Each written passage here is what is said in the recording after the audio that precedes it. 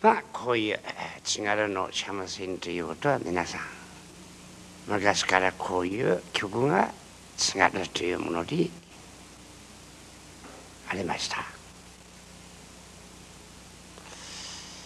皆さんやっぱりこの私も三味線というものを腰へ引いて日本全国本当に歩いておりまして、北海道にもほとんど歩きましたけれども、皆さん私もだんだん古くなってきたから大したこともなくなってくるわけだけども、なんとか今年いっぱいはなんとかこうして薬をもらって歩いておるわけでございます。何にしきるか分かりませんけども、大変このたちやっぱりね、本当に古くなりまして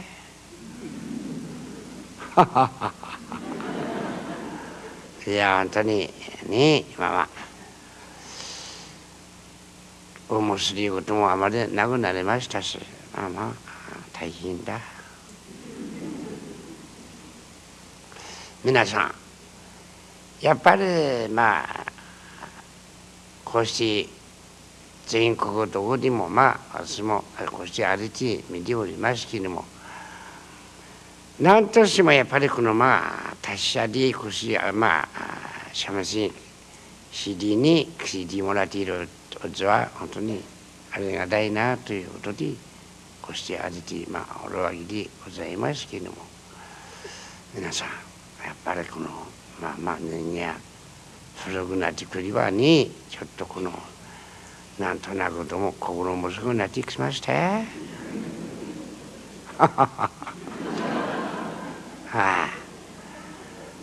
大変だりゃ。85歳にもなればね、やっぱり心もすぐなる。大変だじゃこりゃ。だけどもう10年ぐらい生きればいいなと思っておりますよ。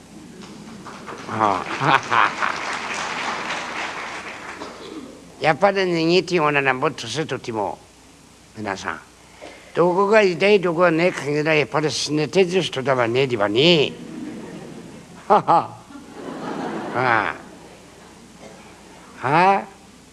金さんだざやぎねてりもあしていれば、いや俺もあの真似できねえものかなと思ってたしね、やっぱりいるようなもんで本当にいや大変だ。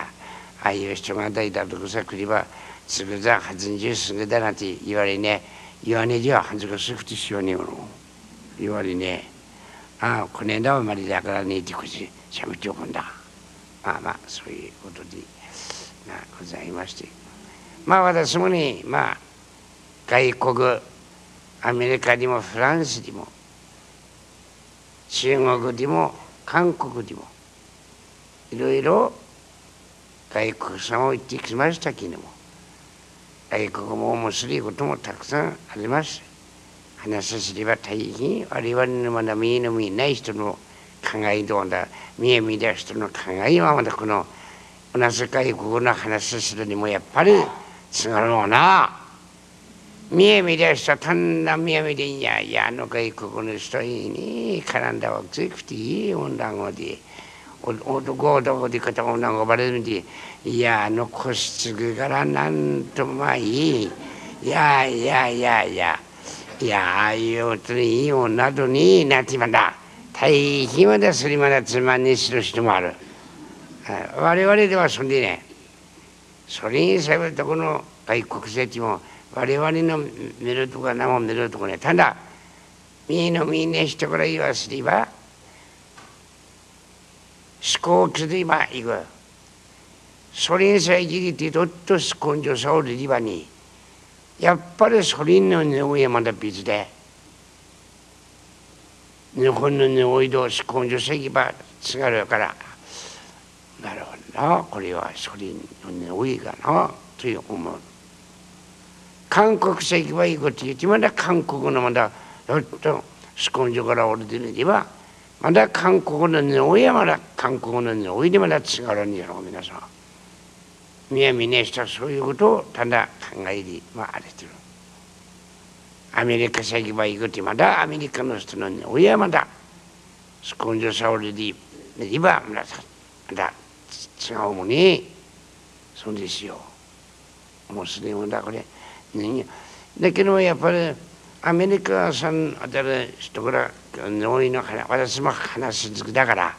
日本の言葉を僕が覚えてる人もいるから、私と話させてくれて、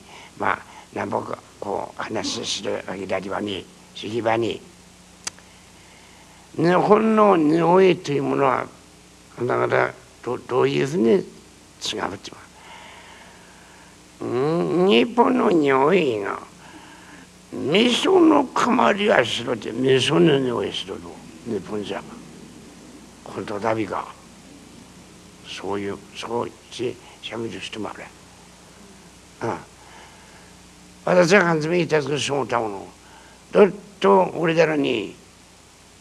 入りべたさどっと女の人こんな年寄りなんだのつきで、なんだかこれ日本のビーゴの釜りだ、ビーゴの匂いだと匂いしなと思って、私もそう思った時がありました。なんだかね、話すれば面白い話もたくさんあるけども、今晩はそういう話しに来たわけでね。そんな話するより、しゃべしい曲も多くした方がいいかべ。